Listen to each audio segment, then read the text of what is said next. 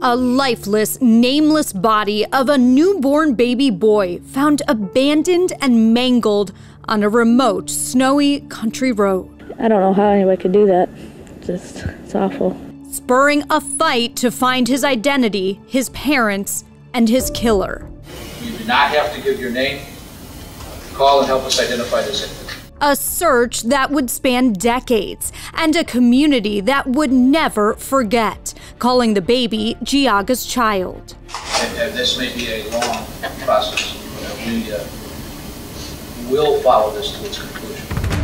26 years later, a big break thanks to new DNA technology and good old-fashioned police work. What we ended up building was over 1,400-person family tree, and we had never done it before. Eventually leading them to a woman who had moved on with her life, gotten married, and raised 3 kids, always looking over her shoulder for when this day would finally come. Listen, Geauga County Sheriff's Office. You have any idea what we want to talk to you about?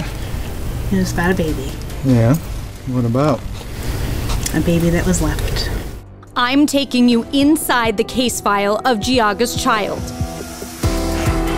I'm Sara Goldenberg. You're listening to Dark Side of the Land.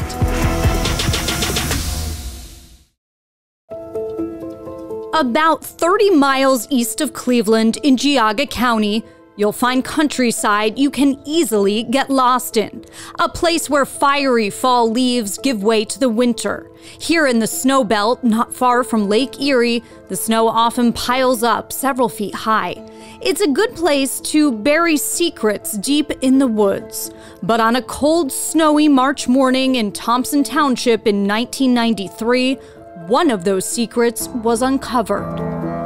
2 newspaper delivery drivers made a shocking discovery on a secluded country road. A crime so shocking it would forever change this community. A baby boy lying dead in the road, missing an arm and a leg. So unrecognizable, some people drove by, not even knowing this was a child. Wish we could have found it alive. But Cheryl Jenkins knew something wasn't right. She was 21 years old, delivering papers with her friend Wendy on Sidley Road when they spotted what they thought was a baby lying in the road. I seen blood and I told Cheryl, I said, wait a minute, that doesn't look like a doll baby. So we backed up and we got out of the car and it was a little baby. I don't know how anyone could do that. It's awful. They called police, never imagining the massive investigation that was about to begin. Just hope they find who did it. I hope they're punished. Because there are a lot of people out there that want babies. They could have gave it up for adoption or something. Deputies and police officers swarmed the scene, and the quiet gravel country road became the middle of an urgent investigation. Investigators put up police tape, snapped photos, and searched through the woods. They carefully placed a white blanket over the baby's tiny body. Deputies found a plastic bag with blood on it down the road by some pine trees. The Geauga County Sheriff's Office activated their major crimes unit. The Sheriff's Office received information with regard to a dead body. They held a press conference that March day, later making headlines across the state. To this time, we have determined that the infant was a male. We have determined that the infant was Caucasian, that the infant was less than 6 months old, and that it had been in the elements at least 12 hours. And the body had suffered severe trauma. Missing limbs. Sheriff George Red Simmons stood at a podium at the front of the room. An American flag and state of Ohio flag hung on the wall behind him. Geauga County Prosecutor David Joyce joined him. Obviously, this baby has a mother, this baby has a father, this baby has grandparents, this baby has a next door neighbor, and certainly this baby has a name. And anyone with any information, we ask that they please come forward and notify the Sheriff's Department, Sheriff Simmons, as soon as possible. Their urgent plea for help led to a tip line, and they started handing out flyers in the area. You do not have to give your name. Call and help us identify this infant.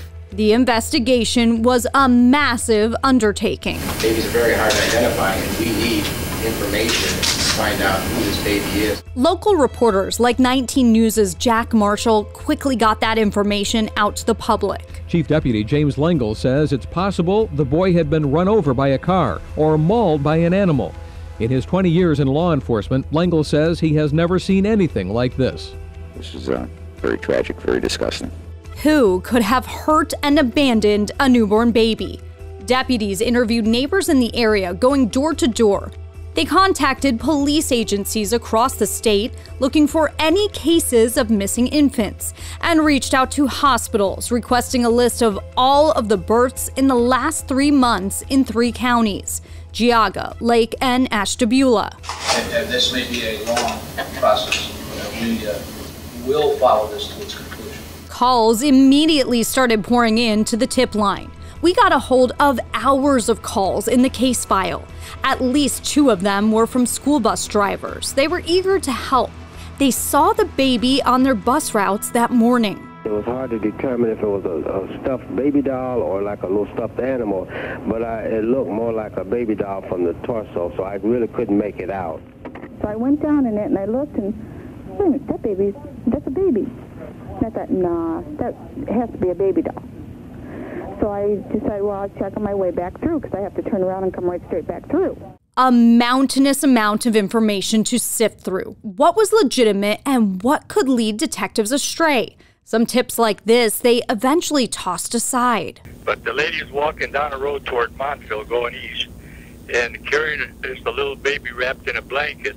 Wednesday night, there was a dark green Camaro, and it must have went by 15 times. Yeah, Georgia, Atlanta. That's what I was calling about, too. It was just too coincidental that they had just said, it's been 16 days since. Days passed without many answers, and the community held a funeral for the baby boy, calling him Geauga's child. Investigators used this time to do some surveillance of who was coming to the funeral. Today's date is November 13th, 1993. The time is approximately 12:10 hours. This is Deputy McGrath with Karen Walsh of the Bainbridge Police Department. We are in the parking lot of St. Mary's Church in Chardon on North Street. We are conducting surveillance of all vehicles and/or people coming into the services for baby John Doe that was found on Sidley Street in Thompson back in the spring of 1993. Police sat with a camcorder inside an unmarked car. They zoomed in on the license plate of each car as they pulled up, and then the driver's face before they parked. With the help of an officer several feet away, right in front of them, leading the cars through the parking lot. Adam Paul Lincoln. Dozens of cars filed in. Victor John King. That's a Geauga. Investigators were looking for a woman who would be able to hide a pregnancy.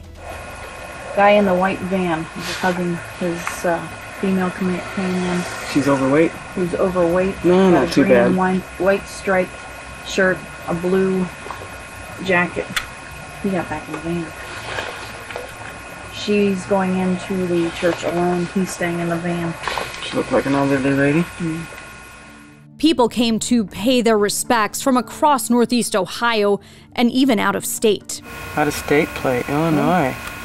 Illinois plate, William X-Ray Victor. It's a young girl. Mm-hmm. That operation brought no answers, but they didn't give up there. Investigators also set up surveillance cameras in a few locations, including a camera aimed at some neighbors' houses across from the crime scene. But there's not much movement on the 50-minute tape. A year later, detectives continued interviewing possible suspects as tips rolled in. They thought maybe a teenager could be the mother of Geauga's child. When you saw him in June of 1992, you were how old? In this cassette recording of an interview, they spoke with a teen who had miscarried a baby and was connected to the area. They got her medical records and eventually crossed her off the list. At one point, investigators even brought the case to a psychic. To love and care for this little child, we now entrust him to the eternal embrace of God. Meanwhile, the community, so touched by the tragedy, raised money for a headstone, which they placed in Maple Grove Cemetery, not far from where the baby was found. On the back of the headstone, a poem reads, "Geauga's child lies here, now in safety, loved by many, just too late." The headstone still stands in the cemetery today. Decades later, people still stop by to pay their respects, leaving children's toys and flowers. Rubber duckies, a fire truck, and a pumpkin sat in front of the headstone when we visited in the fall. Back in 1993, deputies set up a surveillance camera there too, wondering if the parents or suspect may come by to visit. By then, it was winter again. The tapes show footage through snowstorms and clear days from November to Christmas Eve that year. Sometimes the headstone sat all alone with no visitors. Other times it was busy. Some visitors brought their children or flowers to pay their respects. On what should have been the baby's first Christmas Eve, the headstone sat in silence in the snow. Years passed and investigators kept digging, but still no answers, and Geauga's child remained unidentified. A decade after the baby was found, they got their hopes up again. In 2003, detectives tried to crack the case using new DNA technology. But after checking DNA collected from the baby against a law enforcement database, nothing turned up. 32 pages of documents from the Geauga County Sheriff's Office show investigators never stopped looking for answers, even when it seemed like the case was more than cold. It turns out they had several female suspects the public never heard about in the 2010s. Investigators gathered their DNA and ruled them out when they didn't match Geauga's child. And the years continue to pass by. In 2018, a break in an infamous cold case across the country gave them hope again. Suspected Golden State killer, 72-year-old James D'Angelo, appeared in court Friday. He's suspected of committing at least 12 murders, more than 50 rapes, and staging hundreds of break-ins going back to the 1970s. Investigators used a new method called investigative genetic genealogy to track down the Golden State Killer, harnessing information in genealogy databases with DNA and family trees, narrowing down the list of suspects until they found the right guy. And that inspired a new detective on the case in Geauga County to give it a try. I found that it was possible for us to do that in this case because the Geauga County Medical Examiner's Office had kept tooth buds, DNA from those tooth buds from the baby, and that DNA was suitable for comparison. Detective Don Seaman set out to track down what happened to the baby in a new way. The hits that would come up initially were very distant, like third to fourth generation cousins. Most people, third generation cousins, they don't even know that they exist. They're so distant. With 2 massive family trees under construction, Detective Seaman begins a new exhaustive search with dozens of leads and dead ends. He's looking for a needle in the haystack, comparing the baby's DNA to ancestry databases, looking for matches. DNA evidence has been helping detectives solve crimes as far back as the late 1980s and early 90s. But now it's a whole new frontier for law enforcement and forensic scientists. They're using DNA in a different way with investigative genetic genealogy. Actually, I was the first one to try it in 2011. I am the pioneer. I spoke with Colleen Fitzpatrick, president and founder of Identifinders International, to learn more about how it works. She did not work on the Geauga's child case. We find people. We do genetic genealogy and we identify people. Fitzpatrick solved 2 John and Jane Doe cases before investigators finally caught the Golden State Killer. And that case brought this new investigative technique into the spotlight. It all starts with a DNA sample. We get DNA from the crime lab, the law enforcement agency. We send it to the lab. The lab creates, a data set or a profile, uploaded to the database, and we look for matches. And then we do our Sudoku puzzle. What has it been like to have this new ability to help solve cold cases in this manner? There's nothing like it. I mean, I wish I could clone myself and do so many cases and help so many people. When you're, in a room and the family finally has been brought closure and they come and they all hug you at one time and you see them crying and they're so happy. Now, countless investigations like this are underway across the country. They use public genealogy databases to look for a match. In the future, I think it's going to continue. You can't put the genie back in the bottle. This is too effective a way of solving crimes. Inspired by how investigators solved the Golden State Killer, Detective Seaman set out to give genetic genealogy a shot. That same year, 2018, when he took the lead on Geauga's child. Again, the case was never closed, and that was through the due diligence of the investigators throughout the years that never gave up. This was never a closed case. It wasn't closed, but it was definitely cold. The investigation needed a new approach. I spoke with Detective Seaman at the cemetery about his work on finding the identity of Geauga's child. So tell us a little bit about the first time you saw this headstone, first time you came out here when you were working on the case. We come out here often. I live close by, so even to this day, I probably come out once a week. Throughout the investigation, I was out here often. Not many law enforcement agencies had tried investigative genetic genealogy when he decided to try it out. So I started working with the companies and the labs to see what we needed to do. I approached my administration from the sheriff's office and the county prosecutor's office with the possibility of doing it and the initial cost of doing it. And to their credit, I believe I had a check in my hand that day for $5,000 to start this new investigative tool, if you will. Evidence preserved 26 years ago by the Geauga County Medical Examiner's Office would be key. They extracted DNA from the baby's tooth buds back in 1993. And teeth, experts say, are the best source of DNA. And that DNA was suitable for comparison. That is very remarkable because in other cold cases that we have that we're still working on, the DNA is old technology, it's not suitable, or it's diluted, or multiple samples. Genealogy sites collect saliva for DNA, but they didn't have that. So the DNA from the tooth bud had to be sent to a private lab to be turned into that kit, and then it was submitted to the genealogy companies. That was in August. After getting their hopes up, another disappointment for detectives a month later. The results weren't what they were hoping for. The lab they worked with didn't find enough close family members to move forward. So a little disappointed at this point. What do you decide to do next? Actually very disappointed, because again, I had just convinced them to spend $5,000, and I was sick to my stomach when I saw that, worried that I was going to lose my job. So the other investigators and I decided to push forward and try to move forward on our own, and building this. What we ended up building was over 1,400 person family tree, and we had never done it before. We had no experience, and we kind of learned as we went on how to do that.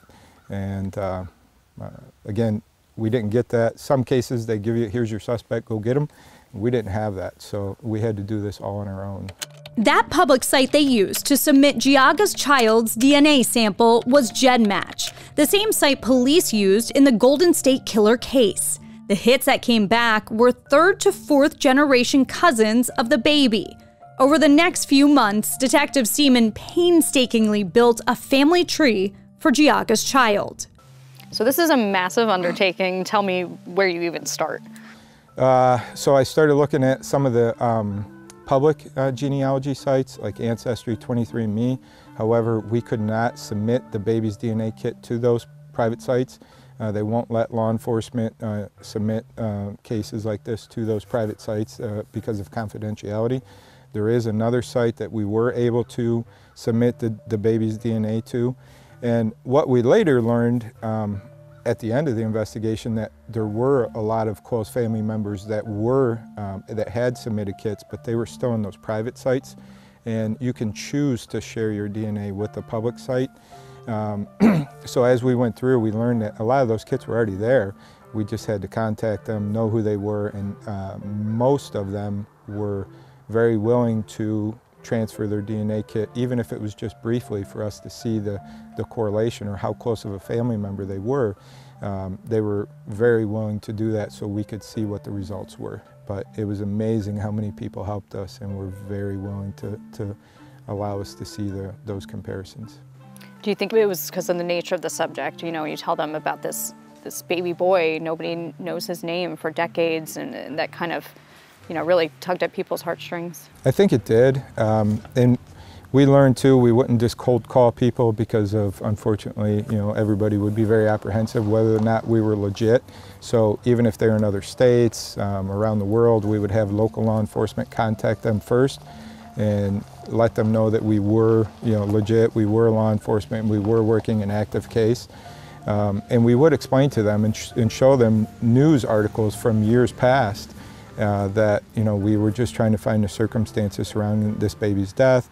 At that time, we didn't know something could have happened to Mom, and maybe she was dumped in a different location, and we never found her. It was very lucky that we did find Geauga's child because he was dumped in the woods. And unfortunately, if it weren't for animals that drug him into the roadway, we may have never found him either. So, you know, knowing that, you know, we were trying to resolve this case, and maybe there were other victims out there, I think the folks were very, very willing to cooperate with us. Eventually, Detective Seaman tracked down the man who submitted that close DNA match on GEDmatch. We did identify a family member very early on who, without him, we would not be here today. Finding him put them on the right track. I'm Sara Goldenberg. You're listening to Dark Side of the Land. His name was Vernon Holden, and he lived in Omaha, Nebraska. Detective Seaman called him one February day in 2019. Hello? Hello, is this Mr. Holden? Yes. Mr. Holden, my name is Don Seaman. I'm a detective with the Geauga County Sheriff's Office. How are you, sir? He filled him in on the case and his work on ancestry websites. So, and again, I get in way above my head. I, poked around on Ancestry. I saw your family tree on there, and what was public and what was private. And off of that, I was able to develop a family tree. It turns out Vernon had submitted his father-in-law's DNA to the site, and he was a third-generation cousin match to Geauga's child. So I have developed a family tree. I have over 500 people in it now, and I'm still not done. I'm probably about 3/4 of the way done. I would say 90% of those people are not from Ohio or don't have any relations to Ohio. Most of them are from the state of West Virginia, specifically Doddridge, West Virginia. Not only did Vernon have a connection to Northeast Ohio, but he had developed a large family tree on Ancestry. We're all trying to do everything we can. So with your help, hopefully we can get closer to some closure for this. I can help. I'll try to help. All right. I really appreciate it. And that's when the investigation started speeding up. And that was basically our ground zero to build that family tree. Vern had submitted that kit, but it wasn't his family, so he hadn't done a lot of work on that portion of the family tree, if that makes sense, because it wasn't his family. But he did assist us, and he was instrumental in teaching us how to build this family tree and helping us along the way. Again, without him, we wouldn't be here today. They started talking to people who showed up on that family tree with a connection to Geauga's child. Some lived close by, others lived across the country, even around the world. We built that family tree, and then we started contacting folks, and they would tell us, well, Sue is related to me and in the family tree too, and she's in Ancestry. So we would reach out to Sue and say, explain to Sue the nature, and then ask her to put her DNA from the private sites into GEDmatch so we could see the correlation. GEDmatch compiles the DNA and ancestry information from other sites, but only if it's uploaded voluntarily.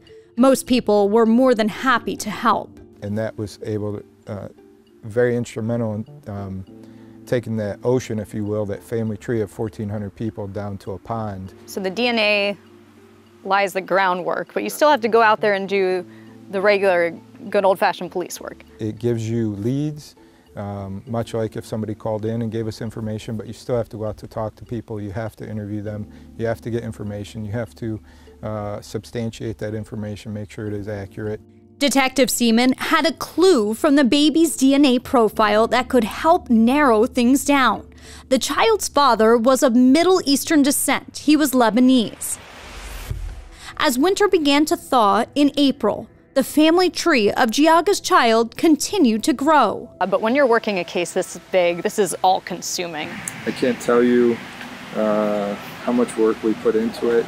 Again, we're talking to people all over the world, France, Lebanon, England, the different time zones. I would come in the middle of the night. I would use Google Translate to communicate with these people. I would get an email and get so excited because we found like a piece of the family tree or something, and I would come in the middle of the night and work on it. A lot of the people that were working night shift thought I was crazy, but we knew that we were heading down the right road and hoping that eventually we would be able to bring some resolution to this case. But before that would happen, detectives hit a number of dead ends. Over and over, they kept striking out. There were several times throughout the investigation we thought we had it figured out. I remember getting excited, all of us, hooting and howling in the office on many occasions that we thought we had it figured out, just to find out that it was just another dead end, if you will, that it wasn't, where we were trying to get to. They interviewed new possible suspects and potential parents of the baby. Most people on the family tree lived in West Virginia. And when we finally started finding people that were here locally in Northeast Ohio, we started reaching out to them, making contact, doing police work, interviewing them. And we had talked to a family here locally. And the next day I got a call from an attorney, and he said, I represent a gentleman, and you were talking to his cousins yesterday, and he got a girl pregnant in high school, and she told him she had a miscarriage, and he thinks he's the father. And we're again excited, ecstatic, because we thought we had finally, found the resolution we were looking for.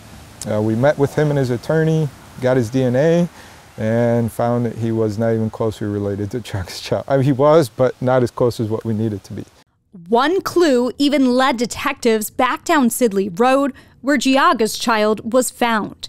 A distant family member of the baby remembered visiting her uncle who used to live there, and his pregnant girlfriend. She was a medical doctor, and she gave us a very vivid account of what she described as a crazy uncle who lived on the very street where Geauga's child was located.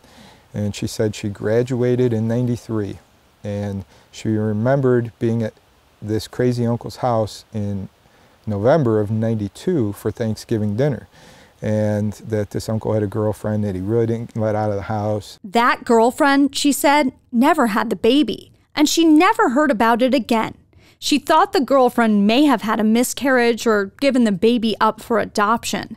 Detectives learned her uncle still lived nearby. We got some trash pulls, we got some DNA out of the trash, and again, she's very closely related. She has this uncle that lives on the street. He had a girlfriend that was pregnant at the time, no baby, and he was not the father. So again, another time that we thought we had it figured out and we just didn't. But the DNA hits were getting closer and closer. Back in Omaha, Vernon narrowed down even more family members, and detectives kept pushing forward, speaking to closer relatives of the baby, asking personal questions about marriages, affairs, and divorces. And you guys were married till like 95? If you mind me asking, what led to the divorce? They asked about pregnancies, miscarriages, and estranged family members. They questioned another male relative here. And somebody like yourself may not even have known that you got somebody pregnant. Mom could be out there. There's so many possibilities at this point. And I'm not saying that it's necessarily you, but it could be. But he wasn't the baby's father. Investigators eventually figured out Geauga's child was a grandchild of one of 10 siblings. They started getting DNA from descendants of those siblings and did not have a match so far to the baby. So they went to visit the only living possible grandparent. His name was Harvey. Harvey was adopted outside of his family at a very young age. I think it was 3 to 6 months old. We didn't think we would ever identify Harvey. And his adopted last name, Eastwood. That's because his adoption records are sealed. It was a big get. We elected one day, kind of on a spur of the moment, to go talk to Harvey. Again, we talked to Harvey for about 45 minutes, said he wasn't familiar with the area. He only had 2 daughters. They recorded their trip to see him. Hello, are you Harvey? Yes, I am. Harvey, my name is Don Seaman. I'm a detective with Geauga County Sheriff's Office. Detective Seaman tells him they need to talk to him about an investigation. It's mostly to do with your family and your ancestors, your family tree, that kind of stuff. They talk for a while about his family and the work they're doing with genetic genealogy. They tell him they'd like to take a sample of his DNA. But it is very amazing, what they're able to do through the DNA. So I guess I'm not that interested or really care that much one way or the other. I mean, it's just I've been too far removed from the family. Right. So and that's why in that regard it would help us, bring some resolution to this. As they spoke, they learned Harvey didn't even seem to know where Geauga County was. And as we were leaving, he made a comment about one of his daughters, or that his kids and grandkids met their spouses at a camp. And that was kind of that moment where we turned around and said, Harvey, what camp? What are you talking about? You never told us about a camp. And he started giving us directions on how to get to that camp, which was leading right into Geauga County, Ashtabula County. He gave us the name of the camp, and my partner and I Googled it, and because we weren't familiar with it, it was Camp Canonia. Just a mile away from where the baby was found dead in the road. Detectives then asked Harvey again whether either of his daughters dated a man of Middle Eastern descent. He said, well, yeah, my daughter Gail, she married a guy, I think he's Lebanese. And that was when we knew that we had found what we were looking for. Ultimately, Harvey and his wife gave us DNA that day, and it came back 2 weeks later that they were the grandparents of Geauga's child. A huge break in the case. The mother and father of Geauga's child identified. Their investigative work just had to be confirmed by DNA once again. Now that they had the name of Gail's husband, Mark Ritchie, investigators went back to the other side of the family tree and found the Ritchie last name linked to Geauga's child. There it was, 1,400 ancestors later, an enormous family tree finally connected the suspected father and mother to Geauga's child. Gail was, this common, person, no criminal history, not even a traffic citation. She had never even come up throughout the investigation. From there, a flurry of search warrants were issued, leading to this moment deputies from Geauga County Sheriff's Office had been waiting for 26 years. Gail Eastwood Ritchie's borrowed time was up. Listen, Geauga County Sheriff's Office. We just want to see if we could talk to you for a couple minutes. In May 2019, 2 detectives approached Gail in her driveway in Euclid, a suburb of Cleveland, recording on their body cameras. Gail stood next to her car, wearing glasses, jeans, and a red fleece. Her purse slung over her shoulder like she's ready to leave, but she doesn't look surprised to see them. You have any idea what we want to talk to you about? Because I kind of think you might. It was about a baby. Yeah? What about? A baby that was left. Next in episode 2, the confrontation and confession. A mother's horrifying secret uncovered more than 2 decades later. Did her husband have anything to do with it? And is this the only crime Gail had covered up?